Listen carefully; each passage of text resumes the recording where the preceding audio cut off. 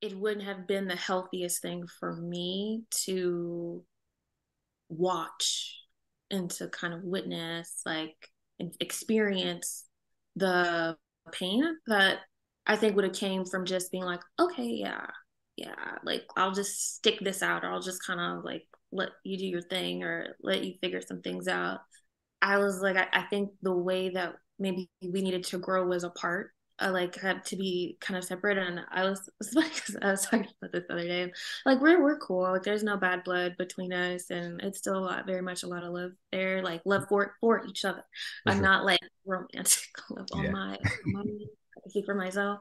Um, but just kind of me kind of recognizing that like the things that he needed to grow through was maybe something that had to be apart from me, and me just accepting that, sometimes people can't come with you Mm-hmm. um, on the trajectory of where your life was going. I felt like our trajectories were going in very different directions, and it was like me being like, no, no, I want you to come up with me, but it's like somebody's not, they're not meeting you on that, they're not seeing it, they're not seeing themselves. It's like, I think sometimes like divine intervention kind of has to come into plays, and things just kind of have to be apart. And I think it's better for both of us, I think, just for us to be able to grow apart and, be kind of separate. So, Mm-hmm. So do you believe in, because a lot of times people talk about we grew apart. mhm. You are a believer in that. I never really was, because I kind of, when I used to hear that, I'd be like, well, that's not really a reason to like end a marriage, because I just kind of be like, what does that even mean? Um, but now when I think about like the idea of like growing apart, it's like something something somewhere was probably neglected in some area of that relationship or that marriage, because if you're allowing yourselves to grow apart in marriage, some need somewhere is not getting met, some communication, some conversation is not being had. Maybe somebody is growing or maybe outgrowing the relationship, and someone's staying stagnant or staying the same or not working on themselves or whatever the case is. And that can cause, some rifts, some because we are always changing, like as people, as individuals, we are always evolving into new people. That doesn't ever change, Mhm. right? Like I'm not the same person I was when I was 16 or 21 or 25.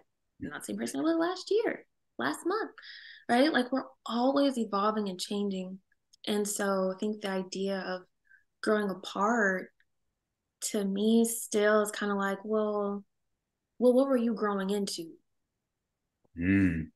What were you growing towards? And like, where was this one person going and this other person was going, and why couldn't you meet each other in the middle somewhere? Those are things that kind of come up for me, but I think just growing apart, like, oh, we just don't really mesh anymore. I'm like, well,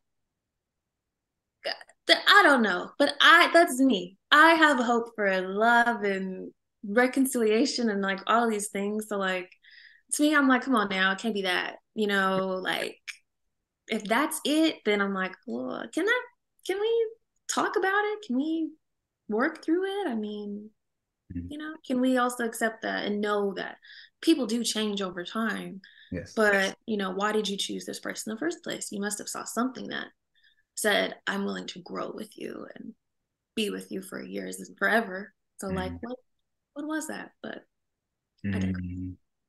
Yeah, yeah, and there's two things I want to extract from that because you said some powerful things. One of them was I heard someone say when men get married, they expect the woman to stay the same. The woman is in hopes of that he would change. Mm, So you're kind of like missing each other, or yeah. these unsaid expectations. Mm-hmm. Mm-hmm. And then there was something else that you said that I think was really powerful. You talked about if you grew apart, where was there any direction that y'all were supposed to be going in the first place? Mm-hmm. So I thought that was good. So do you think that, are you saying that, and correct me if I'm wrong, so what I'm hearing is there's not a vision for the home. That's what I'm getting from it.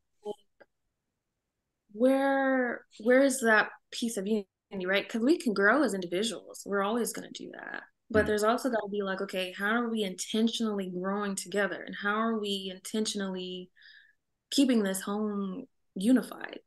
Um, there's there's that missing piece. And that kind of comes back to, okay, if we're growing apart, where there's that missing communication, that missing maybe emotional need or whatever it is that's not aligned for you to recognize that or to see that something's missing, and then it just kind of continues and continues and continues until there's a complete breakdown. So yeah, that's like not really being intentional about where that middle space can go in, and actually trying to just have those conversations, talk about expectations, talk about those things. mm, mm. That is so good. That's good. So, what are some things that a married couple could do to grow together in your mind? What do you think are some things? I think